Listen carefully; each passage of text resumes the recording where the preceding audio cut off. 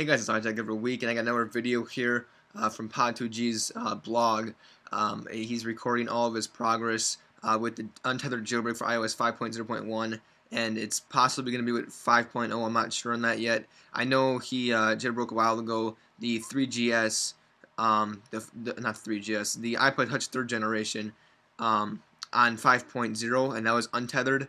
And now he's been working on 5.0.1, so I don't know if it's going to be for 5.0.1 and 5.0 or just 5.0.1, but pretty much everything is done, everything's been tested and set to work for 5.0.1, the untethered jailbreak.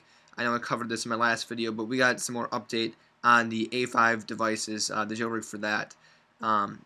As of now, there's no information on the iPad 2, but for the iPhone 4S, Pod2G bought it last weekend, this past weekend. Right now it's December 20th. But this previous weekend, he said he was going to work hard. He just got his 4S, and he said he's going to work hard that weekend, and he has. So you can see his post was on Monday, December 19th. You guys may have heard that he had some problems with the processor cache issues, and that has actually been fixed now. He updated right here, but first I'm going to go through this. So in this post, he just gives his information that he's come up with over that weekend, and he said he's close to the progress. He's close to finishing it up, the jailbreak for the 4S, the Untether, and he's saying it's failing right now because of the processor cache issues, like I said. And he says it has something to do with the Cortex A9 cache management, which I have no idea what that even means, but basically he figured it out now. So that was his problem. He was having problems with the processor cache issues, but he's going to all figure it out now. And I believe, I don't know if he jailbroke it already or what, but he said he sorted out the problem with that. So he said it could sort out quick, or it's a matter of chance, and it definitely did get sorted out quickly because he has fixed the problem today or yesterday, today actually, yeah. So it says no more cache troubles. So the first sentence here, he just says that the A5 cache is not a problem anymore, which he was talking about in this post, and that was the only problem with the Untether. So right here, this is where he said his explanation how he fixed it. I have no idea what any of this means, but it sounds like he actually did jailbreak it untethered, because he said he sorted it out by doing the untether in a single thread and by flushing all the Dcache and all of the iCache in a row at a strategical point of the process. So it sounds like he did the jailbreak and he, whatever this stuff means, I don't know, whatever it was, he fixed the problem. And it does sound like he jailbroke untethered.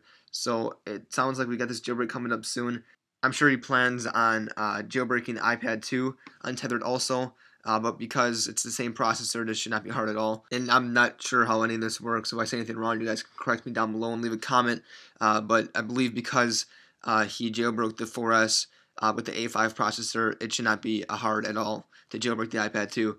And once he gets everything situated, and he actually talked to Storic about getting a perfectly stable jailbreak. They got one piece apparently that they were missing, and they found it now. So he's got a perfect stable jailbreak. He says he talked to Storic about the launch deboot process.